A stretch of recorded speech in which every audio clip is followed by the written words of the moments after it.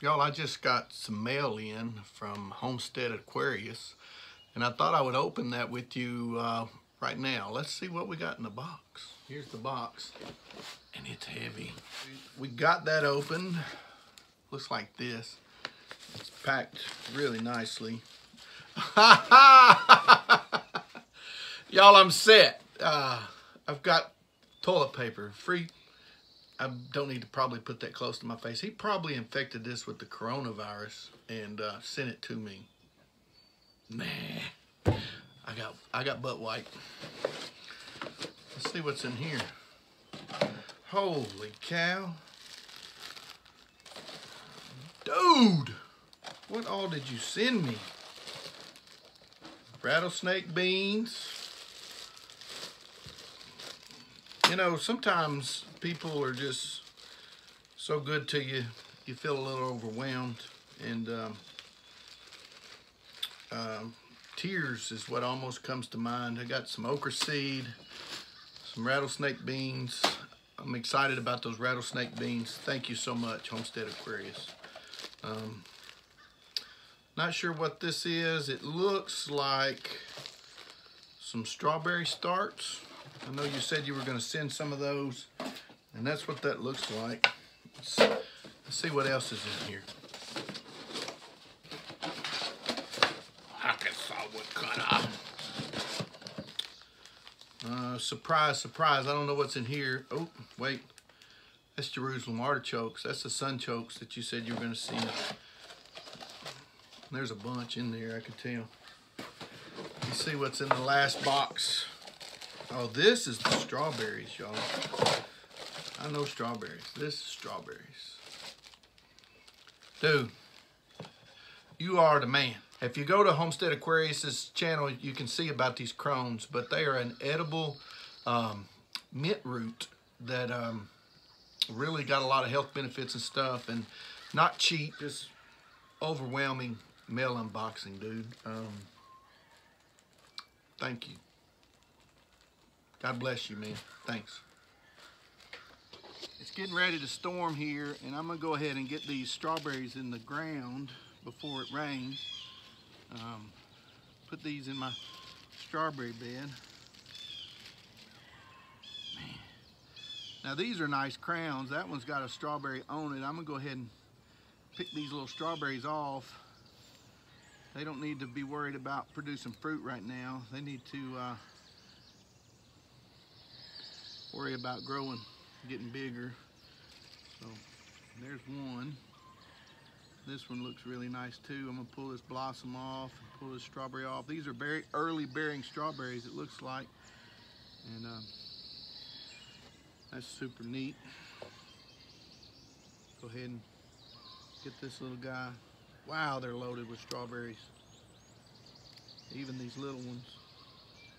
Get this one in. Woo! That one came out of the dirt well. Hey, a little violet there too.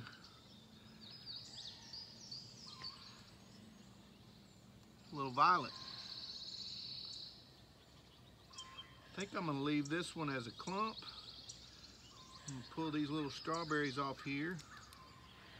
So that way we're not worried about making fruit right now. We're just gonna try.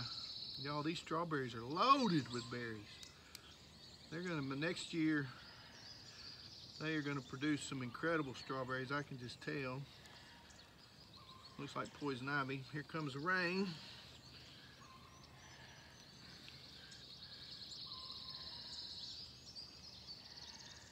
All right. There are strawberries, 1, 2, 3. I left that as a clump. And then the little violet I planted in the back corner of this bed. I mixed it in with my other strawberries for now, but that's the best we can do. I think I'm going to put my Jerusalem artichokes in this bed, in these open holes in this bed, and then this will be my Jerusalem artichoke bed in the near future. So in between these plants, I'll put these Jerusalem artichokes so that they can have a place to grow up and begin to do that. See here, we got 1, 2, 3, 4, 5, 6, 7, 8, 9, 10, 11, 12, 13, and I could probably divide those up and get more. But I'm just gonna plant them as is because of the weather crunch, and evenly space them in this bed here. Woo! Jerusalem artichokes are in this bed, and some of those tubers were nearly as big as my fist. Jerusalem artichokes, sunchokes, as you might have heard them called, are a great food for diabetics. It's just starchy like a potato, but they don't spike the blood sugars. It actually helps with the blood sugar for people with diabetics. My next door neighbor is a diabetic. My mother's husband is a diabetic. And so I've already talked to my mom about splitting some with her. My neighbor never heard of them before, neither had my mother. So those are gonna be really nice for people I already know to be able to share out as those grow, and me be able to provide others that I know that can be a benefit to them as I get those up and going and dividable, that I'll be sharing. And so you've blessed not only myself and my family, but you've blessed countless others. You know, I'm like you, I'm a sharer, and I enjoy sharing the good things with those around me, because I just believe it's the right thing to do. But my neighbor's going to benefit for sure, and my mother and her husband will absolutely benefit. Thank you, thank you, thank you. I can't say it enough, you know. But let's look at the crones real quick, and then we'll wrap this one up. So what I'm going to do to plant these crones is I've got these pots that I can kind of keep an eye on of what they're doing. I'm just going to punch some holes in the bottom here, so that they like well-drained soil. They like to stay moist. Whoops. I didn't want to bust the pot, but trying to beat the rain, so I'm rushing a bit. Maybe I just need to slow down and relax.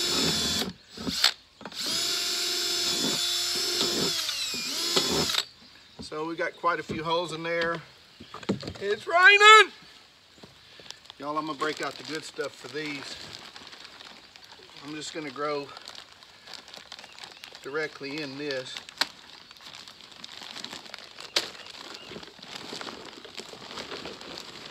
Good potting mix that I've got. They like rich organic material. Whoops. The rain, boss, the rain. Get that soil mixed up in there. I can use that over here. So here's our crones. Put some of this dirt that they're in with them. Oh wow. There's one. That one's already got a sprout on it.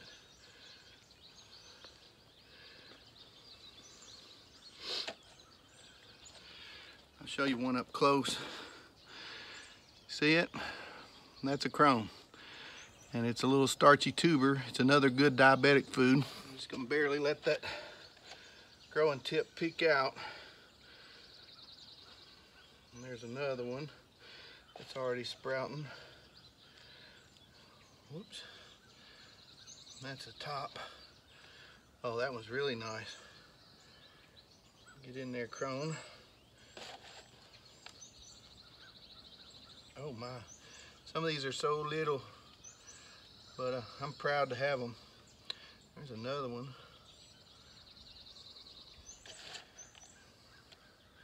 I have to be careful because some of these are so tiny I may miss. There's a nice one. Yep. I don't even know how many I've planted. I'll have to go back and watch the video. Ooh, I'm gonna look like it's ready to eat. Get in my soil.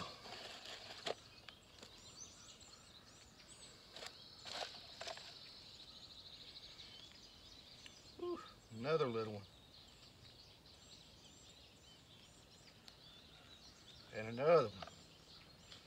I may not have enough pot.